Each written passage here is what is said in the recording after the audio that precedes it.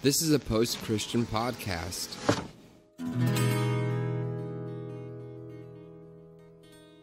Welcome to the Revolution Church podcast.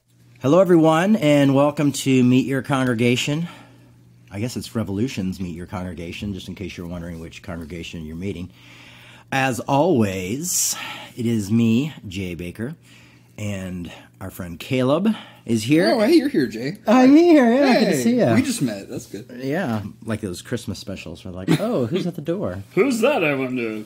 So today we are interviewing our Instagram friend and Congo member, Cheryl. Hello, Cheryl. Hello. Can I wave? I don't know. You can wave. They can't see you, but we can. Oh, okay. There you go then. So, well, welcome to the show. It's good to hear your voice and see you. I know we know each other from Instagram. Yes, and Twitter and every other social media outlet. All the fun social medias. Mm-hmm. So, well, welcome to the show. Where are you based? I'm in Columbus, Ohio. Okay. It's cold here too. Ohio. I grew up in Louisville, Kentucky. Oh yeah, you're not too far away. About 3.5 hours. Yep, that was my stomping grounds. I have family in, do you know Wadsworth, Ohio? I do not. Yeah, it's no. a tiny little town. But anyways. Cheryl, I guess I would start out with just basically like, you listen online and follow on Instagram and Twitter and Facebook and all that jazz. How'd you kind of come to find out about Revolution and what we're doing? Well, I mean, obviously, your parents, I knew who they were. So kind of made that connection there. But are you familiar with Nar Martinez? Yes. Pastor Nar? Yep, I've known him for a long time. Yes, him actually made the connection with you. He used to tell me all the time, you need to listen to you, read your books. And I just wasn't ready. Right. I wasn't ready at the time. You made me too mad sometimes. So but just in the past 7 years, I've just been really diving into your stuff.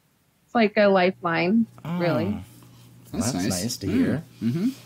Sorry I had to make you mad first. Hey, it's okay. All the good ones do, right? Yeah, I guess that's true. Yeah, I mean, Can I ask what made you mad? Can I instigate a little bit? I'm just curious.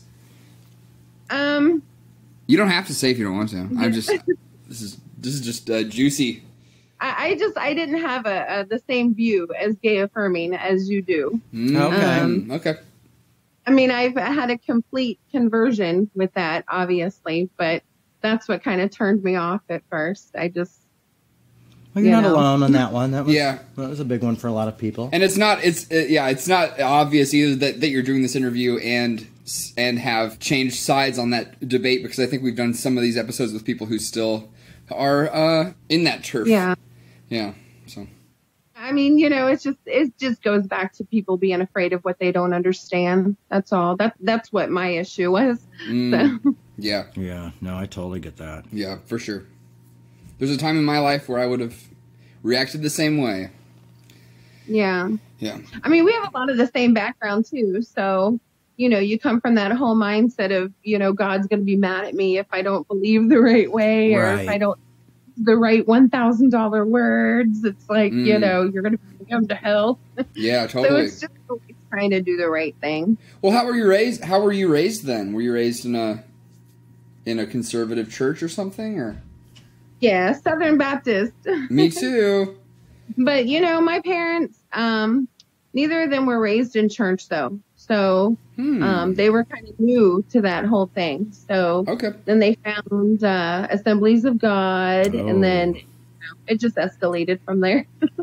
Sure, yeah. They got excommunicated, from church, Really? the Southern Baptist Church. That I had 2 brothers that were gay. And back in the 80s, it was not. Yeah, right.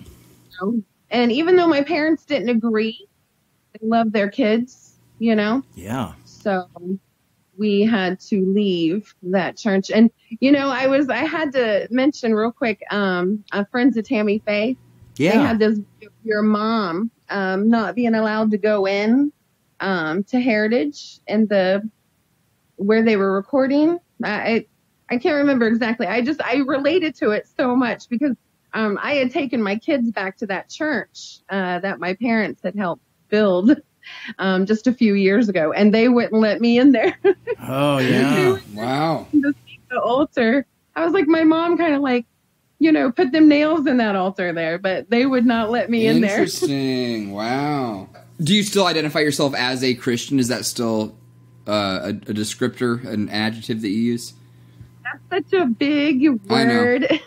I just say believer. Okay. I just say I'm a believer. I believe in Jesus. I still have all those same, because I'm just in that phase where I'm just rereading all of Jay's books and just not being angry while reading them and just realizing a lot of things that I was raised by probably wasn't what I would have never have normally believed myself, if that makes any sense. How long ago did your views start to shift? Oh my gosh, probably about the last decade. Mm-hmm. I lost my mom, my dad, my whole family. I'm sorry. Just started falling like flies. It's quite all right. It's a spirit of death is what people used to say. Why is there a spirit of death in your family? I don't know. Oh, but I just my marriage, everything just kind of crumbled around me, and I started seeing things that, that church family, that church base, they all started disappearing. And I felt like Moses walking up that mountain all by myself, how it goes. And it just started having me reevaluate. I started reaching out to Nar more. Him and I started talking a lot more. And voila.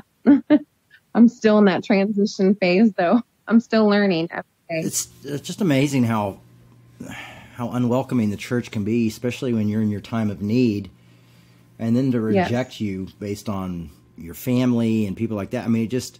Those are things that seem so... I know the scriptures that they would use, but they would have to flip them around a little bit, so because I've heard them used before, but it doesn't make sense. Mm-hmm. Like, it's really a lot of like gymnastics or acrobatics that they have to do in order to do that. And it seems such like a inhumane way to treat people. I just don't understand, how that is that the church becomes such a agent of hate. Yeah. And it just adds insult to injury, when you're going through rough times, and then they just kind of just like make it worse. And it seems like, right. The Bible says, Jesus, healthy people don't need a doctor, sick people do. I've come to call sinners, not those who think they're good enough. And my mom always said that the church should be more like a hospital than a courtroom. But unfortunately, we've become like a clubhouse, oh, you can't come into the club, like this exclusive club of perfect people. Right. I used to determine that by who was invited to go out to eat after Sunday. Yeah. Whoever was invited to go out after eat, that's the cool kids club. Mm-hmm.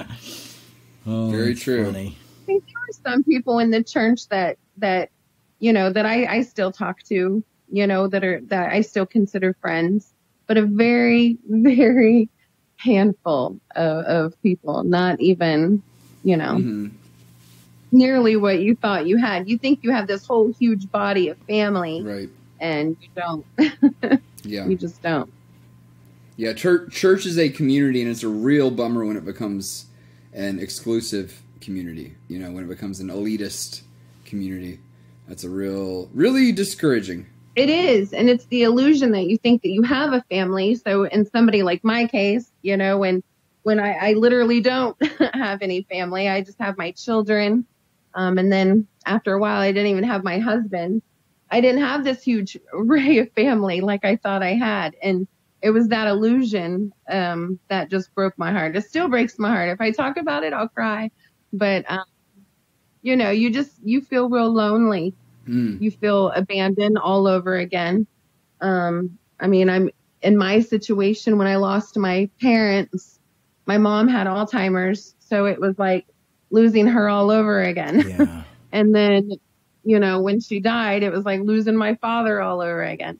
So then when everything happened with the church, I just felt real abandoned. I still do, but, you work through it. Mm-hmm. But I don't ever look at that as God's fault. I do want to say that. I don't look at that as God's fault, because I still look at him as a father and as a covering. I do look at him as, my savior. Can I say that? Yeah, you can say whatever you want. I don't want anyone to be mad at me. No. But I do still feel that way. But just as the church as a body and the whole, that cover has been ripped off. Yeah, God, it's tough, losing family. I lost my mom, and my first marriage fell apart. My second marriage has fallen apart. And, you lose, not just the marriage, but, in-laws and things like that. Everything gets weird, and people stop talking. Yeah. And it's like you lose family, and then you try to have a community. And, I honestly just would never, ever at this point in my life look for a community in a church, or really, I realize just having a few close friends has been helpful for me, and just kind of letting that be my family. And that's good. And that's good that you found those people, because those people are rare too. Yeah, really are rare, and so I feel like that's, I don't know. I honestly would say the worst thing to do is put your faith in church, and because they're all people, and they're all, I don't know. I could go on for hours, but yeah, they are people. And often they. And it's hard though.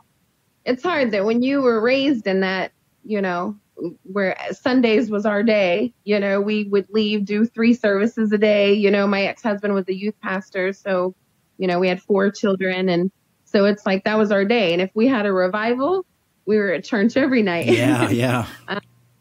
So it's like our whole life was wrapped in church. So for my kids and me, that's what's so hard right now. It's like, it's weird. On Sunday, like when I started doing Revolution, I said I had to be home by noon because church is at 11. And my daughter was like, church? She goes, you're going to church? She's like, I haven't heard you say that in years. And I'm like, well, it's online. It's, so, that's weird for them to hear. But when our whole day is wrapped up in church, it's like, it's so weird trying to find your own identity again. It's like having amnesia and just relearning your life in a way. It's just weird. Totally. Yeah, no, I get it. For me growing up, my parents had the church. I went to the school there. All my friends were there. Most of they're employees of my family. And then the scandal hit. It was like all of a sudden everything I knew, the house was gone, my friends were gone, my family, no one wanted to be around us. And it was just like, I feel like I got post-traumatic stress disorder from just that rejection. And I don't think people realize the damage they do to others when you excommunicate somebody or you do something like that. You cause such mental damage. That seems like a greater sin to me than anything that you could kick somebody out for, Definitely agree. Definitely not a safe place, always. No. And it's like what you say. Nobody can hurt you like the church. Nobody can hurt you like your family, I guess. Yeah. How long have you been listening for, Cheryl? For Revolution in general, just like the past month and a half. Cool. But I've known about Jay for the past, I don't know, his whole life, really, technically. Yeah, sure. 10 years. Cool. So, but didn't dive in until my life started to fall apart. I know that sounds terrible. No. It sounds so awful. No, not at all. I feel like that's where I've been the past year.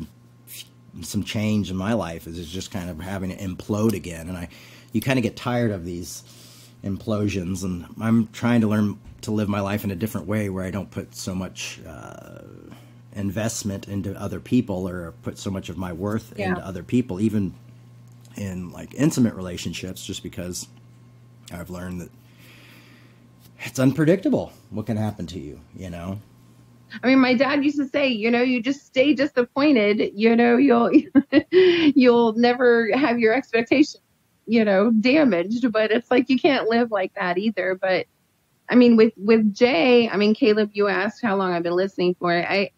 Jay's just familiar. Mm-hmm. And when I was saying earlier, just felt like I was having amnesia. I just have to run what feels like home, and Jay feels like home if I'm allowed to say that. Oh, that's nice to hear. I'm gonna take that in. Yeah. I don't know how to marinate in that. Marinate. Yeah. Not say something weird back like "Happy Birthday" or whatever. I don't know. I don't know how to take a compliment. Happy birthday. Just some weird thing because I don't know how to take a compliment sometimes. I mean, I for a lot of people though, man, it is. You know, people just run to what feels like home, and you know, your parents were home to a lot of people. Yeah.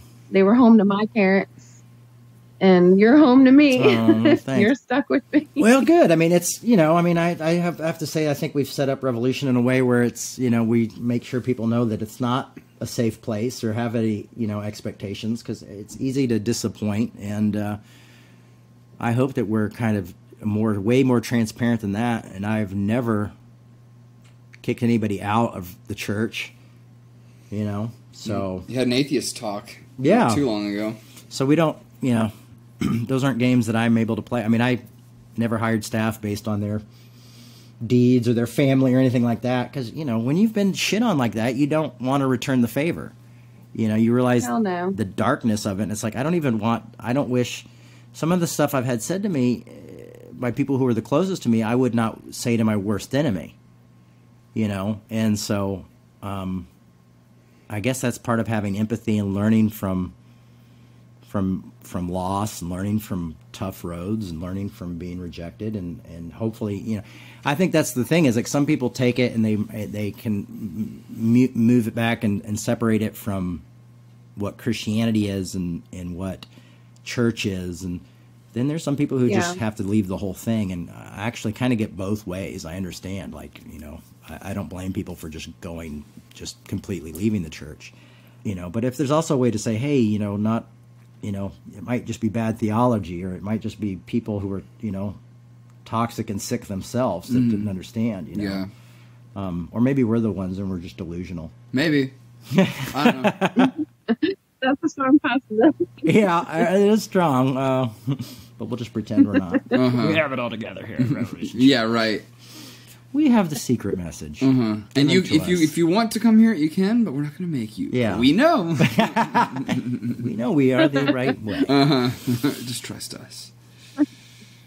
All right, well, here's our big question of the day, or every day that we do the Meet Your Congregation. Meet Your Congo.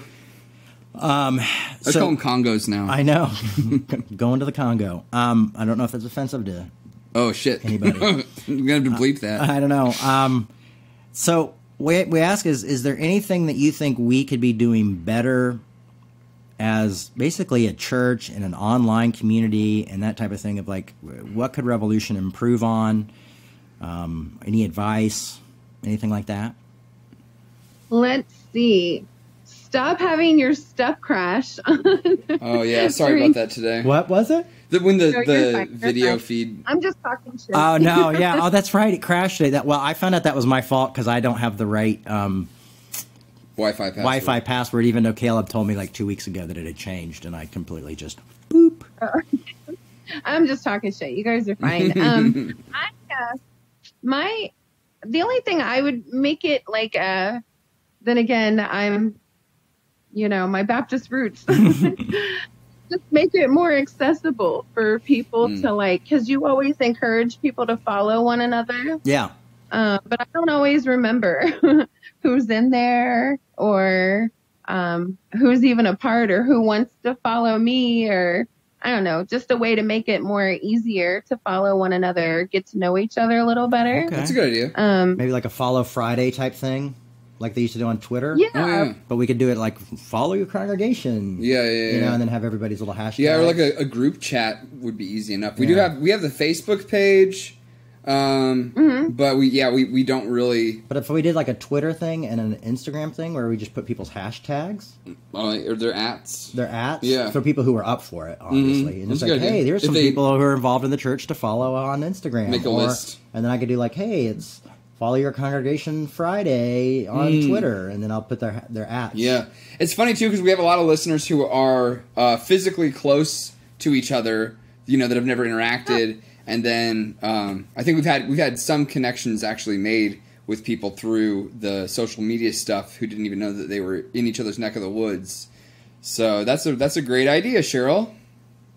Well, thank you. Yeah. I never shut the fuck up. So I'm always looking for people to talk to. Yay. That's unity. Mm-hmm. Well, your dad would probably say kingdom. Yes, kingdom builders. Oh, God. Yeah. Sorry. Me and my dad have all sorts of issues around semantics, like he does at least, and I'm always like, well, he wants me to call it a calling, I call it a haunting. We have all these different. We're saying the same things. It's like if we could just accept the fact that we have different words for it, right? That's something I'm really working on, is trying to, in my own mind, reclaim some Christianese terms. Yeah. And say, well, I can use that term too, but now for me it means this. Yeah. And not what it used to. But it can be triggering. It's a tricky thing to do. Well, philosophers do that. They'll use a word and it won't mean the same thing as it does outside of philosophy. Right. Yeah. Yeah. And no one understands that shit. So. Yeah, that's good luck with that. It's alienating. Well, thank you, Cheryl, so much for talking with us today. Well, thanks for having me. I had a blast. I was nervous as hell. I'm so sorry. Oh, no need to be nervous. It was great. And hopefully you'll meet some revolutioners in Ohio. Yeah. # meet your Ohio Congo. Yeah. Well, we'll put this up and make sure, and I think we'll do that Follow Friday idea. That's or a good Follow idea. Congregation idea. All right. So thank you for that. You are so welcome. Awesome. Thanks for talking to me. You guys have a great day. You too. Thank you. You're welcome. Bye. Bye. We'd like to remind you that our ministry is supported 100% by listeners like you. To make your 100% tax-deductible donation today, please visit revolutionchurch.com/donate. You can also learn more by clicking the donate section on the website. If you enjoyed this show, you might also like Loosen the Bible Belt with Kristen Becker and myself, Jay Baker. And it was that moment. And for me, I was 10 years old, so I remember hearing about it because I remember being scared, the idea of AIDS and things like that. But it also triggered something in my brain, in my work, especially 10, 11, 12, 13 years ago, where I became an ally and became very outspoken on LGBTQ issues and lost a lot because of it, more so than my parents did for the interviewing you, which is surprising. I guess they were just a machine at the time, but, it really cost a lot. But it was because I saw the bravery in my mother. I saw the bravery in someone like you, that I'm able to continue my work and go, these boxes that we've created in religion have to be destroyed. Yes. There has to be room at the table for everyone, and forgiveness and love and hope for everyone, even for those when we misunderstand each other. And because I would say, there was no, I don't know if my mom ever came out completely as being affirming, but I know that it didn't matter to her. All that mattered to her was love. And for me, I built on that foundation. And so I have to say, if it wasn't probably for that day and that interview and that moment in time, I don't know where my career would be. I don't know where my mother's career would have been. It was people in the gay community who embraced her when we lost everything. Yeah. And kept her afloat. The Eyes of Tammy Faye was made by World of Wonder, which is run by two gay men who, loved Tammy Faye. And everyone I've talked to always goes back to that video, to that moment in time. Everywhere I go, every conference I've been to, everywhere I've spoken, as soon as I became an ally, people started saying that video, the video, and it was just, I just want to say thank you. Thank you for being brave enough to do it. And I'm so glad that they found someone who was a pastor and had AIDS and things like that, because when I look at that, it made me feel like, I don't have half of that against me. I have to make the right choice. I've got to follow my convictions, and seeing my mother to be able to be brave to do that. And for you two to come together and have that moment. I don't know how many lives it changed for the people who saw it, but I know for me and I know for my house, it changed us forever. And I'm eternally grateful.